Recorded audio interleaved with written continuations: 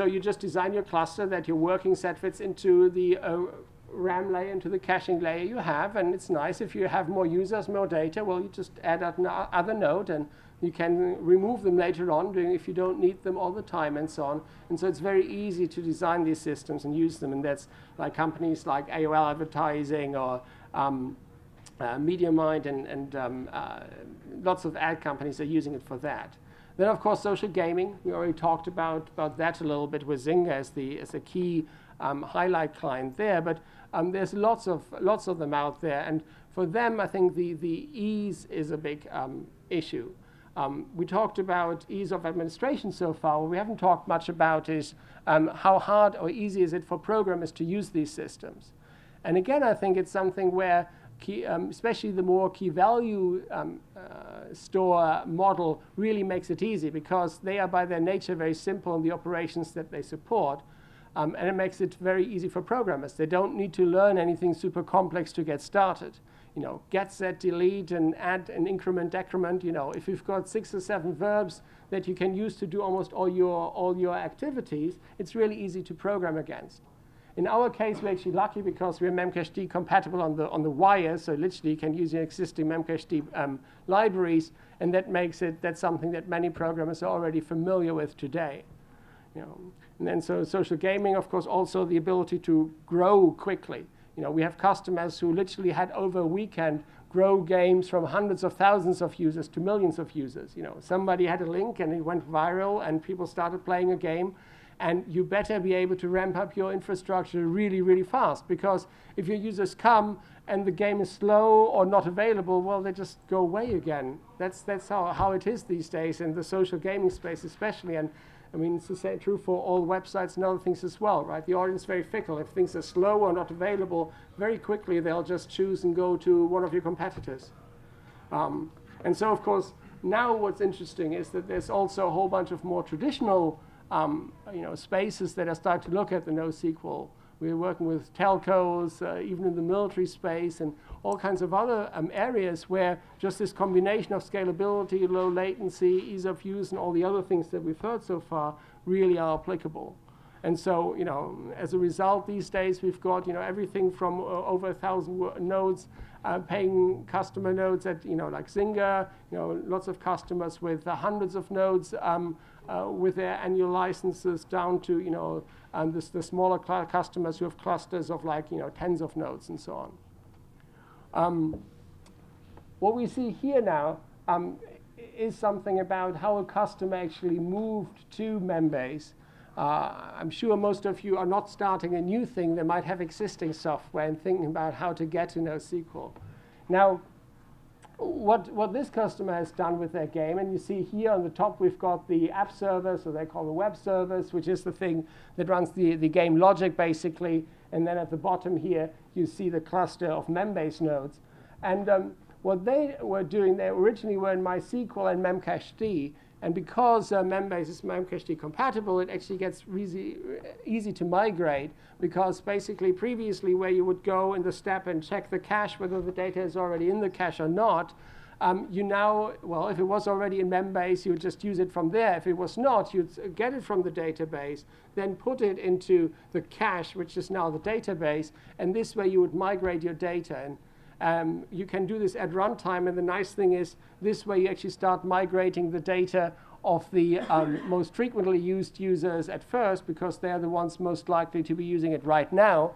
And so you get the benefit of the new system very quickly, and then only at the end there's typically one kind of phase where you then take the data that hasn't been accessed over a certain period of time, and you just shove that more batch style into the system.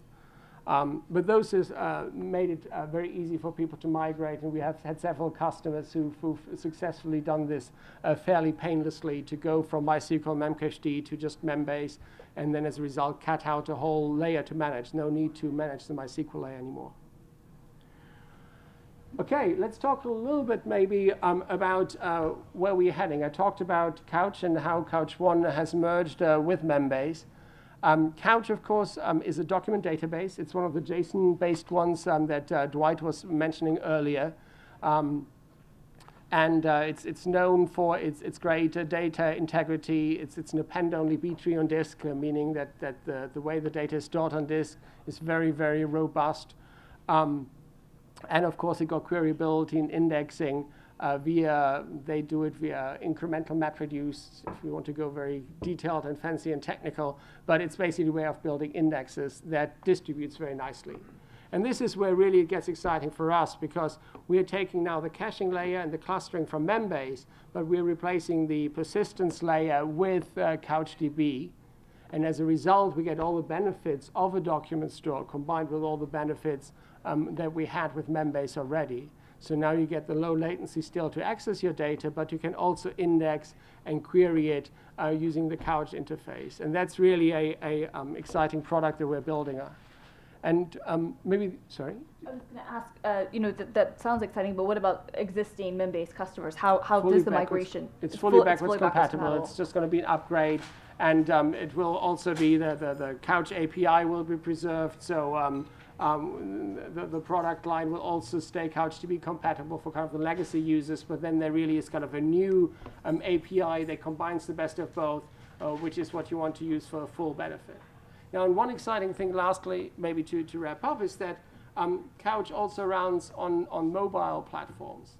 And this is, I think, a whole area where, if we think we're cutting edge now with the NoSQL space, where everything is heading, and when we're talking to customers, is that everybody now wants to go mobile, of course, because everybody, just look at the panel here, right? Everybody has their smartphone. Everybody wants to access data.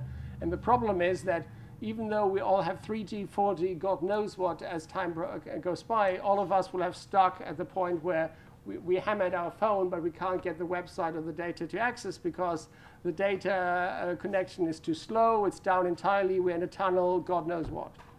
Now, the nice thing that we can do with Couch is we can actually put your data back onto your phone. So you can do client-side caching? It's a little bit more than caching, because it's actually, you are able to update the data in the cache, meaning you have a local database which you can read from and update, and then when you have connectivity, it syncs back with the larger database that you have in the cloud and your data center. Okay, so you can. So is this the equivalent of a non-relational SQLite? Yes, it's similar in the high-level concept, absolutely. It's a write-back cache. Well, with conflict resolution, right? So that's the thing. It's if you can guarantee that there would only be one place where the update has happened, which is on the mobile device, then just writing the change back is easy. Where it gets difficult if you've got lots of people who might choose to update the same data. So that's when you need the conflict detection and resolution and so on, which is where it gets a bit more involved than caching. I presume it's write back with an audit log. It's actually, Couch is fully MBCC, so basically there is a version number for a document which grows or which changes as documents are edited. So that the nice thing is that also when now devices have connectivity back, you don't need to transmit the entire change log, basically. Instead, you say, well, I've got this version of a document, here it is, and then the receiving end can go, OK, this replaces the one that I've got, because this is newer, this is a new update. Or it goes, oh, well, I had another conflicting update for this same document. We need to figure out which one we should use, and so on. And so this whole mobile side is something we're very excited about.